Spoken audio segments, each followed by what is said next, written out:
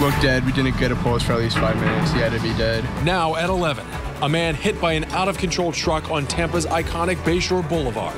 We noticed a body in the water for about a minute. He was underwater for about 5 minutes, face down. Police pointing the finger at a pool boy allegedly drunk behind the wheel of his company's car. We're all adults. Do your job. Drive safe. That's all. Can't think stupid.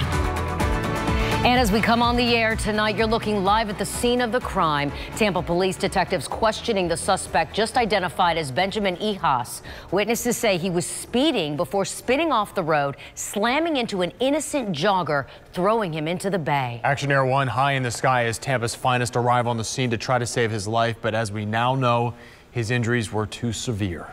New at this 11 o'clock hour, we're getting a better idea of just how intoxicated the suspected killer was behind the wheel. Police just identifying Benjamin E. Haas. This is a mugshot from a previous arrest because he is still in the hospital. According to police, his blood alcohol content was 3 times the legal limit. ABC Action News reporter Ryan Smith at the scene tonight. Bayshore Boulevard, a scenic waterfront stretch, once again the site of an innocent person killed, this time out just trying to exercise. Tonight, investigators say Benjamin E. Haas was nearly 3 times the legal limit driving a work truck on Bayshore Boulevard, punching a hole in the concrete seawall, knocking an innocent jogger into the bay. That victim did not survive. It could be any one of us. Irene Garcia says the bay's breathtaking views now take a back seat. Today's tragedy is another reminder of beautiful Bayshore's danger. But unfortunately becoming a hazardous place now.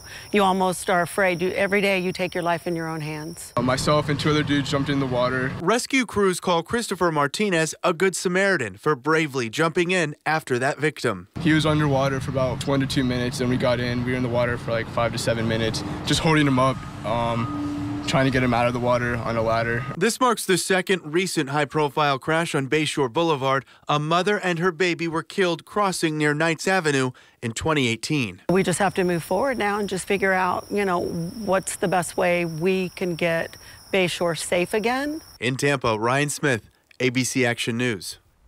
The man who police say caused the crash is an employee of a Pinch a Penny, a pool service and supply company. The business sent us a statement tonight which reads in part, quote, Pinch a Penny is shocked and saddened by the tragic incident that occurred this morning involving an employee of a franchise location in Tampa. An investigation is currently underway and the local franchisee is fully cooperating with authorities. We send our deepest sympathies to the family and friends